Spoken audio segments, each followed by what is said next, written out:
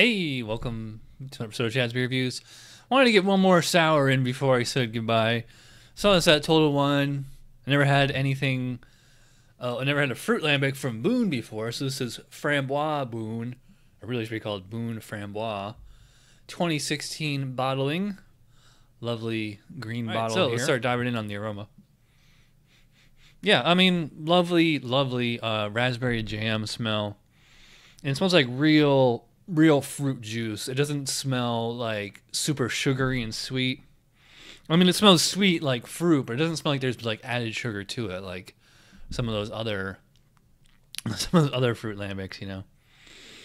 Yeah, so big raspberry on this one. I am getting the kind of terroir character, just like a little bit of the farmhouse kind of a thing. Slightly woody, just that country air quality to it. But I mean, the raspberry is pretty strong here. I wouldn't go as far as say it's super strong, but you know, plenty of raspberry, sweet smelling, little bit of the terroir. No hops, not that you need it. Yeah, so really nice for the style. Not the greatest smelling fruit lambic ever, but certainly on point. I'm gonna give that a 10 out of 12.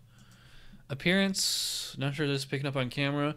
Beautiful, just magenta hue. I don't think it could even really be measured with the SRM card. I mean, yeah, because it's a red more than a brown, maybe 17.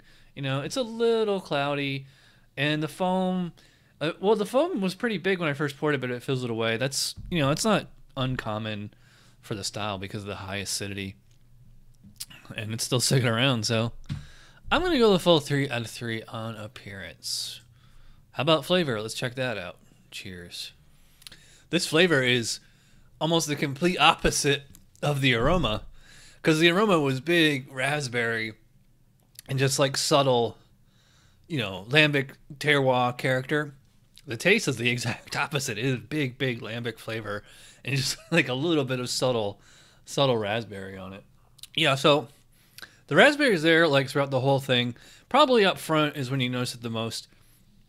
And then just like, well, not, it's also as soon as it hits the lips and the tongue, as soon as it hits my palate, I should say. Actually, the palate is the roof of your mouth or the ceiling of your mouth. Getting the lambic base character. So I wouldn't say it's like super sour. It's really not all that sour, but it's just like a lot of Brett. So the farmhouse, the funkiness, horse blanket, countryside, whatever you want to call it, a lot of that in here. Yeah, so lightly sour up front, and then immediately big Brett tartness. And tartness really helps with the raspberry. Just pairs with that flavor perfectly. It's pretty acidic too. Finishes very clean. Just a little bit of a tart aftertaste. In fact, I'm actually a little disappointed on this one.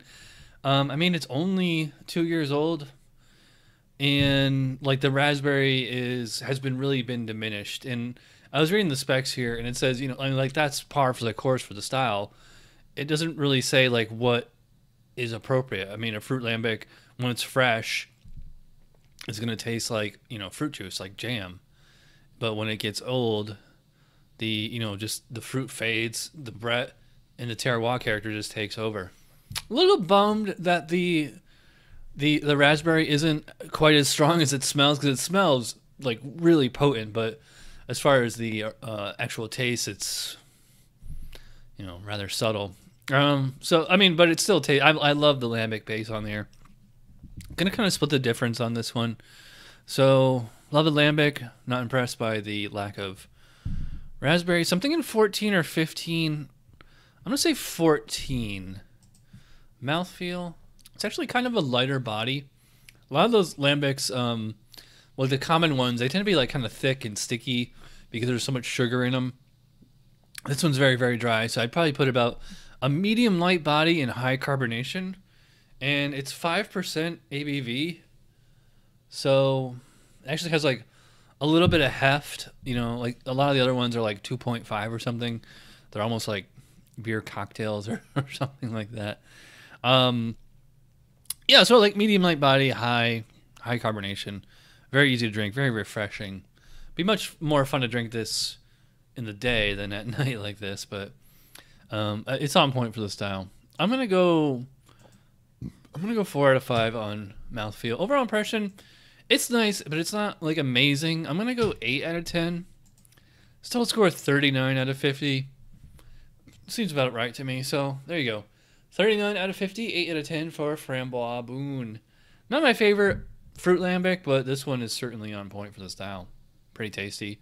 And I think it was actually, I don't say cheap, but just not expensive. So, all right, so we only have very, very few episodes left. Hopefully going to have a few more Skype reviews and a very, very special beer for number 1000. So stick around for that. I'll see you guys in a couple of days. Cheers.